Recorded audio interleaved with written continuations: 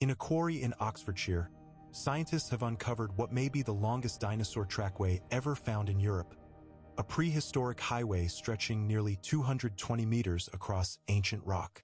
The footprints date back 166 million years to the Middle Jurassic period, when Britain was a warm, swampy landscape.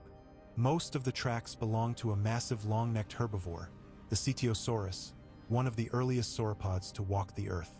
Each footprint measures nearly 1 meter wide, pressed deep into what was once soft mud. Alongside these giant tracks, scientists also found three-toed prints from a meat-eating dinosaur, likely a Megalosaurus, one of the first carnivorous dinosaurs ever named by science. More than 200 individual footprints have been identified so far, showing not just single travelers but whole herds moving across what was once a shallow coastal plain. The discovery, made by teams from Oxford University Museum of Natural History and the University of Birmingham, reveals a vivid snapshot of life in Jurassic Britain.